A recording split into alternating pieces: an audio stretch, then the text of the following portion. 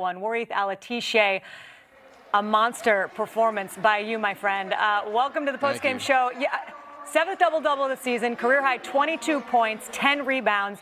You guys were down 16 in the first half. How did you claw your way back in this and finish it in OT?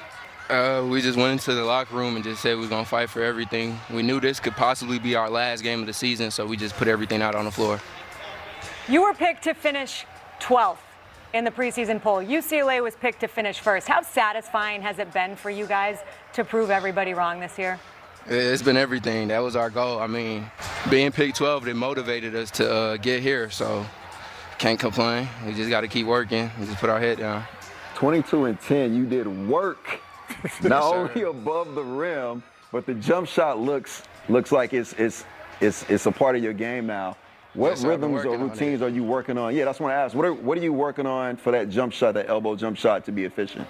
Just a lot of form shooting, late nights, early mornings. So, yeah.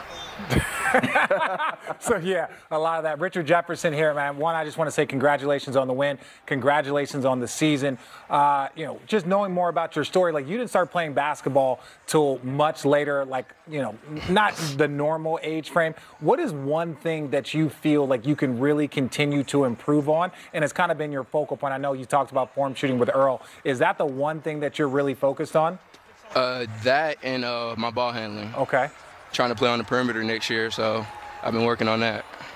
All right, so the good news for you, you live to see another day, and you're going to get to take on a team you're very familiar with in the Oregon Ducks. Just your quick thoughts on tomorrow's semifinal? Yeah, we're ready. We're ready. That's all we can say. We're ready.